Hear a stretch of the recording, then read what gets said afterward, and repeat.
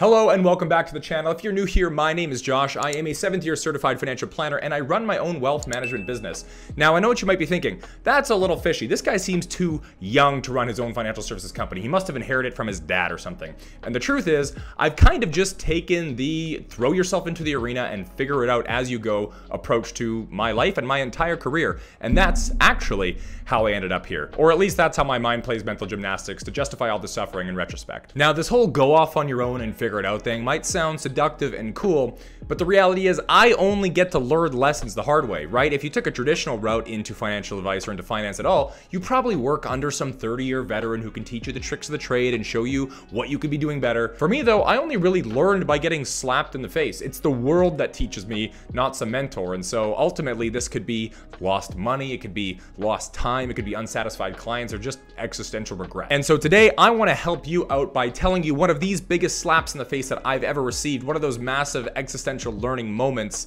that held me back a long time, and that will make your life easier. In return, you'll watch some hunky-dory MLM ad that Grant Cardone paid for, and that money will go to me. Sound like a fair trade? Let's dive in. Now, today's topic is financial advisor marketing and one of the biggest slaps in the face I've ever had. And so I've been creating internet content for probably a decade. In the early stages, it was blogs and podcasts, and later on, in this most recent rendition of doing this YouTube channel for almost 2.5 years now, this is the one that has been probably the most successful or has had the most reach because I've been the most consistent. As anyone who's ever tried posting content for an extended period of time knows, funny things start to happen. You start getting engagement from people you never expected. People might walk up to you on the street and say they like your videos. People might like and comment and engage and share your stuff. And not only that, but as you stay consistent and produce more and more, those kind of weird one-off benefits start to increase larger and larger. And this is the actual story of how I built a financial advisory business so young. I was posting enough internet content,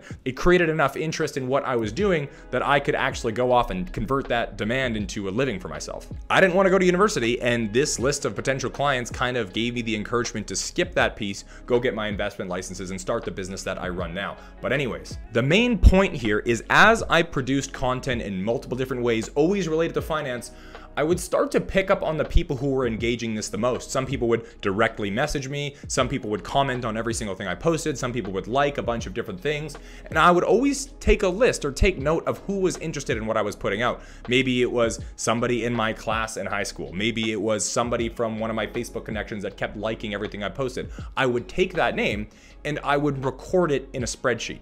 I think of these people as leads. Someone, for whatever reason, might be curious to explore potentially working with me. Over a process of years, I started to accumulate names by the dozens and then into the hundreds. And the oldest, or one of the oldest videos of me on YouTube is actually me giving a speech to like 50 other financial advisors, showing them my process for how I use the internet to kind of create this massive list of potential leads. And so the process of me building my financial services business was pretty simple. It was create a bunch of content and blast it out across your social media platforms, track who's interested, and then reach out and engage those people who are interested to see if they would want to potentially be a client. I would work through this list of people over and over, one by one, until I had bugged them a sufficient number of times to say, all right, this is a little cringy. I might be trying a little too hard with this person I've asked 2 or 3 times. I'm going to delete them from this list. That's important. Fast forward 3 or 4 years, what I learned in this business as I actually started to succeed and get momentum was that you are not in control of your prospect's stage or timing in their life. Sometimes, you know, in sales, we learn these things like if the prospect isn't saying yes, they're not interested in what you have to do. And so you kind of discard them and say, okay, let's move on to the next one. There's no use wasting time here. But what I realized after 3 or 4 years is a lot of those people I prospected or asked if they'd be interested to work with me 3 years ago started to randomly show up when it was convenient for them. Back in, let's call it 2019, there was no reason, but now in 2023, there's an inheritance or they moved an employer and there's a big pension plan to transfer. One of the difficult parts of this business is that you really have no control over when your prospect might need you. Remember what I said earlier, when I bugged somebody sufficiently, I would delete them from my list. And so over the course of many years of me running through these lists, I probably deleted hundreds of names. you know, all of that memory of these different people who were engaging with my stuff or potentially interested, and I bugged them up times, I would delete them. And what I realized 3 or 4 years later is that those people weren't necessarily disinterested or didn't like me. Maybe it just wasn't the right time. And so I had potentially thrown away hundreds of future deals. Back then I was too naive to understand that maybe the timing just wasn't right. And so for those of you starting out in the business, I want to take the rest of this video and make it a high impact lesson for you. You know, the last video I did was reacting to Alex Hormozi's investment advice. And when I was reading through some of his content, one thing I heard that was actually quite profound was this idea of what a lead is. A lead is not a lead until you have an actionable piece of information along with it. If you know somebody's interested, but all you have is their name, you don't have a phone number, you don't have an Instagram account, you don't have an email, you've got nothing, because what you have is a name but no way to act on said name unless you're gonna look through the phone book and try to find them and cold call them. A YouTube subscriber is not a lead. An Instagram follower is a lead. A client who refers their friend by name isn't a lead, even though it might seem like it, but an email from someone who's interested is a lead. You need some sort of actionable piece of information to really consider something a lead. Now, in order to really set this video up for a great lesson, I want to add one more prerequisite to what we're going to talk about today, which is that a lead is not valuable until it's nurtured. And so we have two lessons here. A lead isn't a lead until we have actionable information, and a lead isn't valuable unless it's nurtured. Okay, let's take those two things. Now, I want to get into the meat of this video.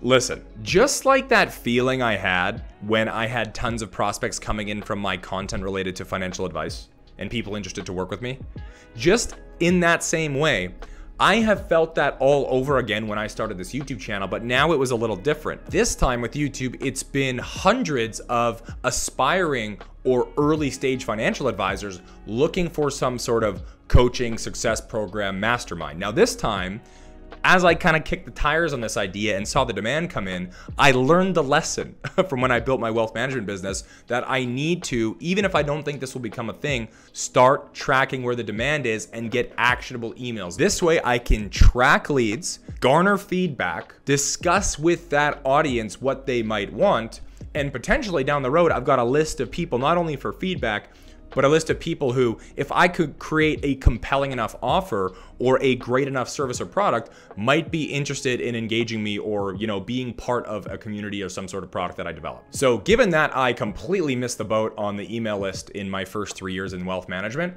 what I want to do is show you what I'm doing now that I've learned from that experience. I am quite literally going to take you on a tour of my email list software, my strategy, the automations I use, and how this whole thing works, the philosophy behind it. Because if you're an entry-level financial advisor and you know nothing about email lists, you don't find them valuable, you've never heard of this term before, you've heard of like newsletters and sending out quarterly reports, but you just don't see the value in maybe having an email nurture sequence, you're gonna need to watch this. I highly recommend you do, especially if you wanna go independent, right? If you wanna start your own business over time, this is essential.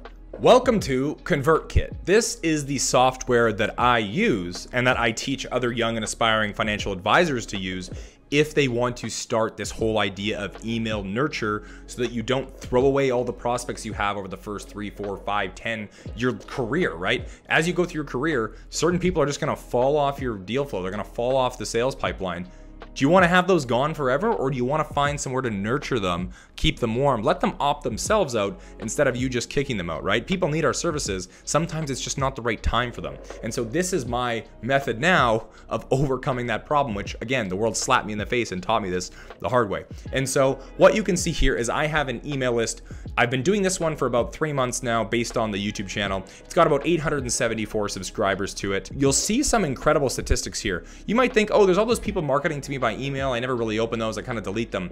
But if it's something you're interested in, like my audience is, 85% of these emails are getting opened. The engagement here is actually quite strong because somebody had to opt in. They chose to opt into the email list to receive my messaging. Many of you who are watching this video are probably on the email list. And so I want to kind of walk you through how this works from my end so you can kind of see it. Now it also shows, you know, in the lifetime here, I've had 10,368 emails sent, but I want to bring you through the flow of how this sort of thing works. How do people really get onto the email list? Well, one of two ways. The first way might be I get a DM or an email and someone says, hey Josh, really appreciate the videos, love what you do, just wanted to say thank you so much for putting out the content, I find it helpful. I say, amazing, you sound like you'd be perfect for my email list. That's where I kind of dive into more of a blog style version of unfiltered me. Here's the link to sign up. And so that's one way, is direct. People come in inbound, I refer them to the email list. Or something like this, which we'd call a lead magnet. Here's the idea. In today's video, I'm actually talking very seriously right now. If you want to learn where I went to find out how to do email list marketing, to find out what resources I used, what companies I use, the different places I had to go through to learn all these things the hard way, hit the link down in the description below, and you're gonna get an email of my guide that just shows all my top resources and shows a deeper dive into how I set this thing up on my end. You're gonna get a deeper look at how to do these things I'm talking about in this video today. So just hit that link in the description below and you'll see how all this works. That's called a lead magnet. I just gave you a lead magnet. It's something that gives you more value in return for your email. And so I'll kind of talk about this for a second. I can go to my landing pages and forms section, and I have a whole different list of a bunch of lead magnets. Some I've released, some I haven't. So for instance, I had a video that came out talking about how to crush your CFP exam. And so I create a lead magnet to give people a way deeper dive than I could do in a 15-minute video about how to crush your CFP exam. And so people will opt in here. I'll kind of write this targeted messages about how in my early 20s I scored in the 92nd percentile. I want to help you pass. Provide me your email and I'm going to send you like a 20-minute video showing you exactly what links to click, what things to study, what the weights are on the exams, those sorts of things. I'm just trying to provide value and in return get a more, is intimate a weird word, relationship with you by having your email that we can chat. I also had a very popular video on ChatGPT, and you can see the conversion rates here, guys. Look at this number here. Of the 310 people who clicked that link, 60% of them converted. So these convert really high. And so I have a lead magnet that says, learn how I found hours of free time every week using ChatGPT for financial advisors. And people say, huh, this new technology is kind of freaky. I want to save time. I want to use it. I want to leverage it. And so they enter in their email and now they're on my list. And so what happens once they're on my list? We've kind of talked a little bit about the initial part, how they come onto the list, right? What happens next? Well, that depends on how they opted in. So first things first, there will be a list of sequences that correspond to the different landing pages. And so if someone wanted that ChatGPT one, I now have an email sequence over here on this right-hand page that is 2 emails long that are automated, that shows me giving a much deeper explainer with a PDF attachment. And so now there's an automated flow of emails coming to these people to provide the value they requested. So it works like this. Somebody opts in, they get the value I promised in a sequence of valuable emails, and then they go onto my blast list. And that's where we just have general broadcasts. I'm just providing recurring value to nurture the list to make sure that I'm staying in front of people, I'm engaging them, and the people who want to hear more from me can hear more from me. The people who don't want can opt out. They hit unsubscribe, and that's great, because those aren't the kind of people I want to talk to anyways. I don't want to try to pull people in who don't want to be in.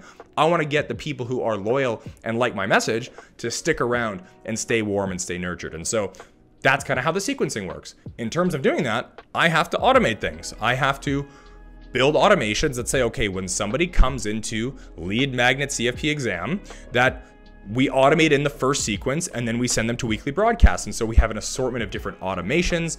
So we've learned how for you, a prospect, or for me, someone in my audience, comes into our email list. We send them an automated schedule of delivered value that they wanted, and then we nurture them every week. If they don't want to be part of that, they unsubscribe, that's fine. And if they want to stay with it, they stay with it.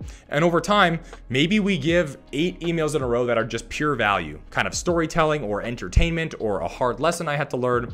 And then maybe 1 out of 10 emails will have an offer. And I don't do this yet. I'm not selling anything on here. But for you and I as advisors, every 7th email or every 8th email could be a testimonial from a happy client, or it could be an offer into a one-time discount, or it could be some sort of promotion that inspires action from the people we've been nurturing. And so in just a couple months, being able to get 874 subscribers to this, I have a pool of audience members, maybe you're a part of this, thank you so much, who are subscribing to a more intimate setting with me, which is fantastic. And as advisors, if I had done this from day one, I imagine this email list for my advisor book could be 10,000 people. If you have 10,000 people on an email list and you do really great, thoughtful value production to that email list, maybe you can convert 1% of those people every single year into being clients, and now you're full as an advisor. And so there's so much thought being given to being on TikTok, being on Instagram, doing social media. And I think one of the powerful things a lot of people overlook is just a simple email nurture sequence. And so anyways, guys, all in all, if you want to expedite your process as an advisor, and if you want to skip 3 or 4 years of wasted time that I went through, I think you want to track interest. You want to value the emails of that interest equal to the name, and you want to nurture them and keep them in the loop over time. Let your prospects opt out of your process rather than deleting them off your list and never thinking about them again. Sometimes the timing just isn't right. So anyways, thank you so much for watching this video. I really appreciate it. If you got any value whatsoever, make sure to hit that like button below, hit subscribe, and we will see you in the next video.